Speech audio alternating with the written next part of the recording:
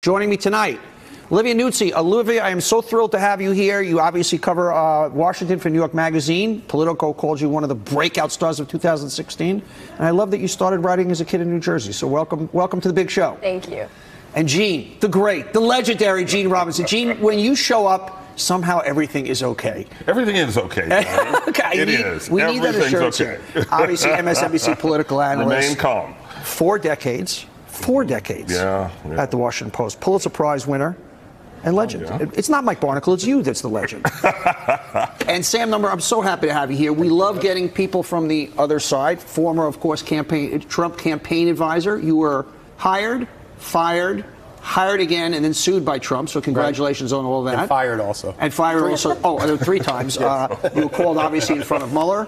And is it still true that Roger Stone was your hero? Have we changed on that? Have we moved on from that? Well, he was. He was. Okay. Right. All right. Lots to get to tonight. First up, let's go to the wall. Infrastructure meltdown. Will the president's "I don't want to play and I'm taking my ball home" hissy fit be a 2020 strategic windfall for Democrats?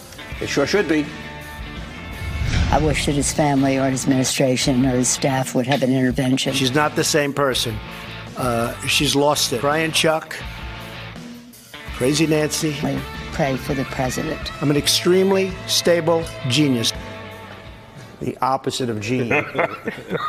He's an unstable non-genius, and you're a stable genius. That stuff actually happened. Is that amazing? It actually happened in the United States of America. The President of the United States and the Speaker of the House. I'm a stable. What a gift to the Democrats. 2 gifts. Number one, anytime Trump and Pelosi go at it, that is a fight Trump cannot win. Exactly. He's 0 for 1. He owned the shutdown. And now he's 0 for 2. He now owns gridlock. He owns gridlock, right. He took ownership of gridlock, saying, I will not work with the House of Representatives as long as they investigate me. Well, guess what?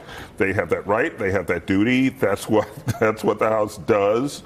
And so he has taken ownership of gridlock. It was amazing. Something about Pelosi drives him crazy. Yeah, literally crazy. Yeah, I've suggested that she has the right note as a woman in power going after Trump. She's this iron fist in a velvet glove. She goes after his manhood. She goes after his competency. And she does it with elegance and grace. I have a little bit of a different view on this. I don't think that he's genuinely irritated or upset by her. Really? I think that he thinks that it's terrific theater because the juxtaposition of the two of them is so extreme. And I think he knows that it's drama that people are interested in. I think he knows that she has her fans and her supporters. He has his. And that it's exciting when the two of them are at odds. And I think that he's trying to do that. I mean, look, the Rose Garden, that was set up for an event before he allegedly walked out of there. I agree with just about all of his other fights. I think this fight, he continually loses. She just seems to one-up him. There's a calm, and he doesn't have the same punch. He doesn't give her a nickname. I feel he is threatened by her intelligence, and I feel there is a difference when Nancy fights. And you obviously know Trump, Sam. So do I. Right. First of all, do you see a more unhinged guy than you saw 2, 3, 4 years ago? More unhinged? No, what I see is somebody who really doesn't get the joke anymore, who personalizes everything to the point where when you hear him this week, he's unable to say that he wants to do better for the country. He wants to work on infrastructure, despite what the Democrats are doing to him. He has flat out said, if you investigate me, I am not going to pass anything for this country. And it's really something I've never heard a president say. Bill Clinton did it so brilliantly during his impeachment, and that's one of the reasons why I think he ultimately won, and why this impeachment, which I think is an outcome that's going to happen, is going to destroy him. And Olivia, I want to short clip and go back to the debate of is Pelosi a winning or losing for him.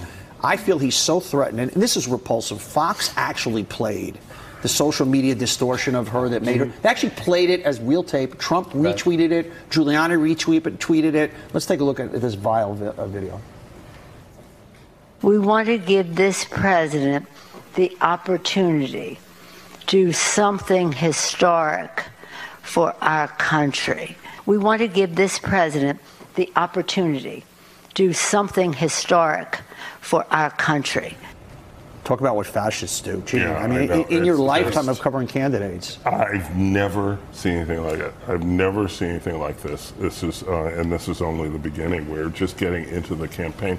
You know, the thing about Pelosi, I don't know how well you guys know her, but she is, people think of her as a San Francisco liberal, and she is Tommy D'Alessandro's daughter. Yeah. You know, she's the daughter of the Baltimore longtime, mayor, yeah. you know, ward-heeling mayor of Baltimore. That's how she learned politics. That's how she plays it. In a setting like this, around a table, she tells the funniest stories. She's sharp as a tack. She is, you know, and then when the cameras get on her, you know, she develops this sort of rictus, and you know, she's not a natural television performer, but she is a natural politician who learned from masters, and she really knows what she's doing. She's very politically polarizing on the right, but they're making her a sympathetic character, and I think that the president got lucky with somebody like Hillary Clinton during the election, and he can't play this game He can't play it. with Pelosi. All right, let's go back to the wall. Don't reach to impeach. Speaking of Nancy Pelosi, I believe her strategy of stepping away from impeachment for now is not only the smart play, it's the only play.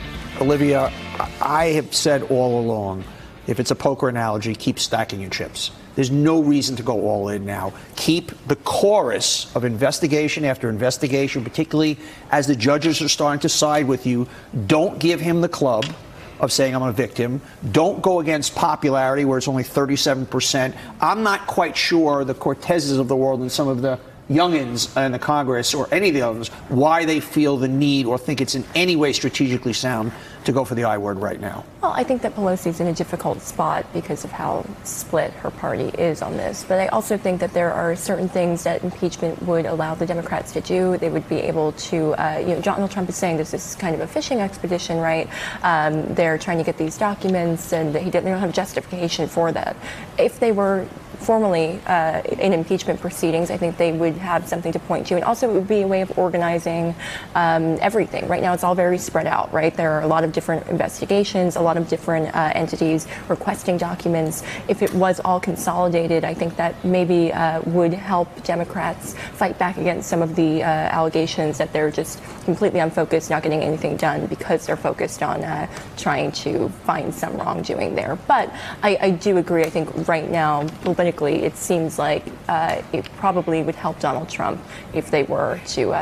I actually can turn the theory that all of this stuff is too much to actually it's a chorus instead of a lead singer, and it plays in the backdrop. It doesn't look like they're overreaching. It's out there on a daily basis, and particularly when some of the early rulings are going in your favor. Well, that's the thing. I mean, I've been on the fence about this. I could see both sides of the impeachment question, but you know, as I wrote this past week, after what we saw in the week, I think Pelosi has earned herself, you know, a whole bunch of time to pursue the strategy of stopping short of impeachment. First, the court rulings are going decidedly in the Democrats' favor against the administration, and basically the judges are saying, you know, get this stuff out of here. This is ridiculous what you're arguing to the administration. And then that the dust up with Trump over infrastructure and then beyond, with her coming out the winner, I think it strengthens her hand with her caucus. You know, I'm not surprised. There were predictions that she couldn't possibly be the speaker. There was going to be this, you know, humongous challenge, and the youngins were going to depose her, and the youngins all fell in line. Yeah. Don't underestimate her. Oh, I never do. Sam, Trump is a master at simplicity branding. When you give him impeachment, you give him that one club. They're trying to get me. They're trying to impeach me. They're trying to impeach me. He does not have the backhand response when it is a multiplicity of different things happening. And the more you can, I don't want to say confuse him, but not let him overly dumb down and simplify the issue, the more you win. And he can't get into the details about explaining executive privilege and about saying, well, I gave executive privilege within my authority, within my branch. I don't want to necessarily give it to Congress. And the American people look at this where obstruction is a process crime, but now they see that these hearings are being obstructed. And I think that's where you're going to continue to see it's gone from, let's say, 34 to now 40, 42 on whether or not there should be formal impeachment hearings. All right. Hey Hey there, I'm Chris Hayes from MSNBC. Thanks for watching MSNBC on YouTube. If you want to keep up to date with the videos we're putting out, you can click subscribe just below me or click over on this list to see lots of other great videos.